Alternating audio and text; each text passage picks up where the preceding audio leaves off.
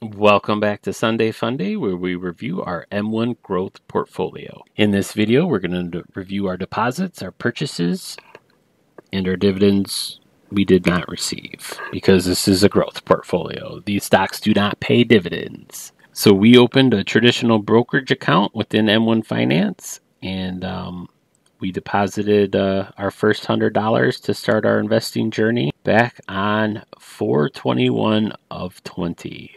And we actually used a portion of our stimulus check to start that account. So if you would like to receive some extra money from M1 Finance for starting an investing account, it's the most automated, easiest to use brokerage account that I personally have.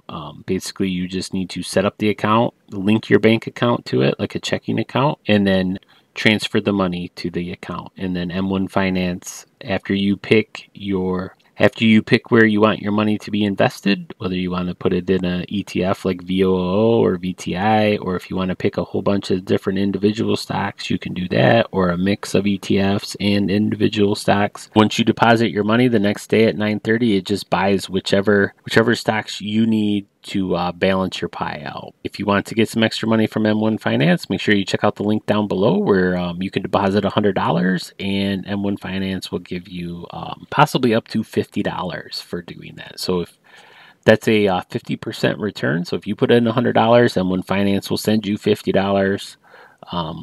So that's a pretty good return on your money. But for the month of December and January, and back in December, we have been taking the $25 that our employer gives us for our wellness credit, plus adding $25 of our own to it. So we were depositing $50 every paycheck into this account. Every once in a while, when the stock market went down quite a bit, we would put some extra money in. On the 6th, we put an extra $100, and then on the 17th, we put an extra $50. But we were able to add, for the month, that whole month, we were able to add $250, and so far in 2022, we've been able to add $150.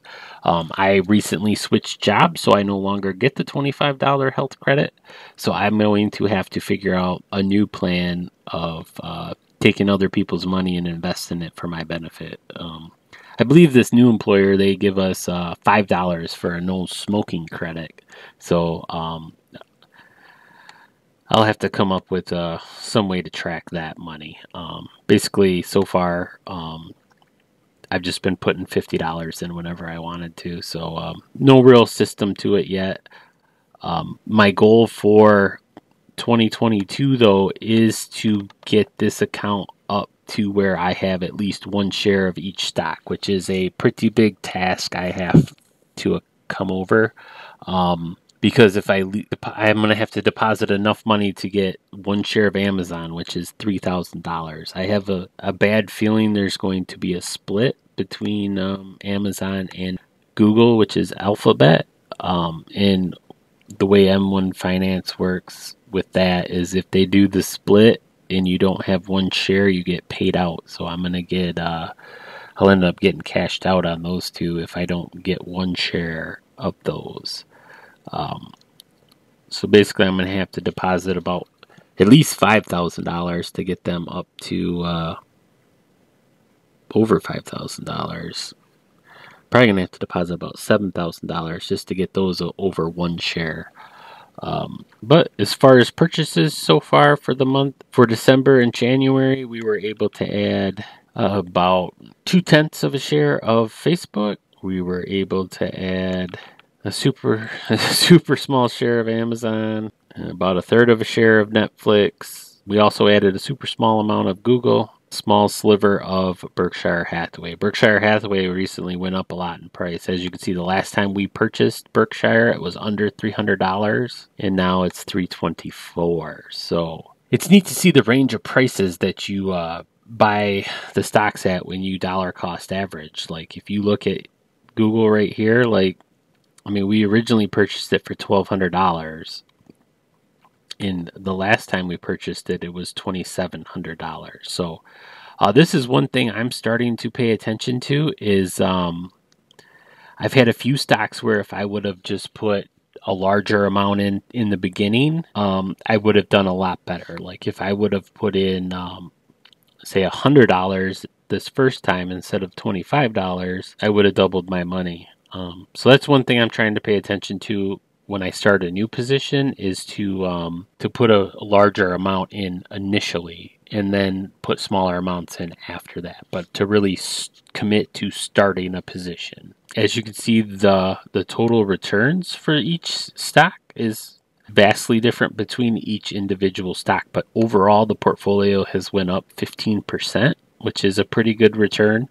It's pretty neat to see that I took money that normally most people would have spent on other things and bought some stocks with it, and we were able to take $2,600 and basically turn it into $3,000. So this is the account, the traditional brokerage account I set up. And I did it this way because with these being growth stocks, unless I sell any of these, which I don't plan on selling any of them at the moment, I do not have to pay any taxes on it. So this would be a one way to start investing to where you don't have to worry about taxes, is opening a regular traditional brokerage account with M1 Finance and picking growth stocks. Basically, these stocks are some of the biggest companies in the world, and they're in most ETFs. So as the ETFs go up, you can benefit from having the individual stock price go up for you, and then you can put you can buy whatever else you want in your Roth IRA if you set that up with M1 Finance. And then all the dividends that are inside of those accounts, you don't have to pay taxes on. So you could still not have to worry about taxes and invest if you use this strategy like I did here, so that you don't have to pay taxes or worry about your tax return and your dividend income. Once you sell a share, though, you will have to pay capital gains tax on that, whether it's long-term capital gains or short-term capital gains. Or if you sell it for a loss, you can use that loss for next year. Remember, this is Sunday Funday, where we review our Webull dividend portfolio, our M1 Finance Roth IRA, our Fidelity Health Savings Account, and our M1 Finance Growth Portfolio. Currently, all four of our investments accounts are up to $44,000, and it's currently generating about $5.27 a day in dividend income, which is totally passive income. So every month we're able to generate about $160 that we can buy more stocks with. So if you were putting in, say, $100 a month, theoretically, after this has been 3 years that we've been doing this, if I'm still putting in the $100, I'm technically putting in $260 every month. It's one way to make your money work as hard as you do. There's a link down in the description below if you want to start investing with M1 Finance, where if you deposit $100, M1 Finance may give you all the way up to $50. So check out the link below. You can also set up a Roth IRA with M1 Finance and really automate your investing. If you want to watch other investing videos, click the link on the screen or check out the sidebar. Thanks for watching.